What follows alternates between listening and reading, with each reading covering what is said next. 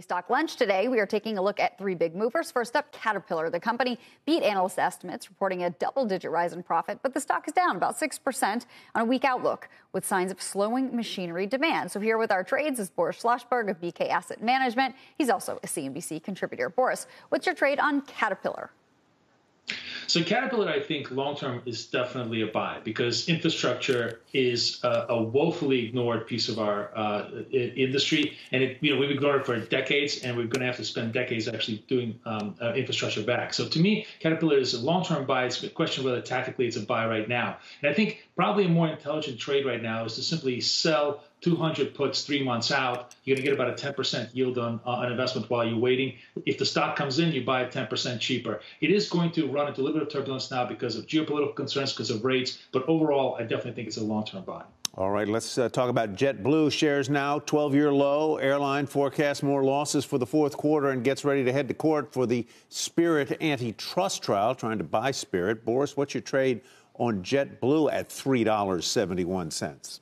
It's literally a punt at this point. I mean, JetBlue has problems from every angle. The big problem, of course, is the merger with Spirit. If the Department of Justice does not let that go through, it's going to be a big problem for them, not only because they have to break up the merger, but because Spirit itself will become a very, very formidable competitor to JetBlue. Secondly, the macro environment is starting to get a little bit more difficult for them, so they have to, I think, lower pricing. So from every angle, I think it's a very tough trade unless they get some kind of DOJ clearance, and then you might be able to get a stock that's 2 times from this level. So you have to expect the fact that you're either going to lose your money or double it at this point. That's the punt in JetBlue. And finally, gold, the commodity testing the key $2,000 level for the first time since May. So, Boris, what's your trade on gold? So, I think it's really interesting. If 220s are the return of the 1970s, all we need is bell-bottom jeans and the rally in gold, right?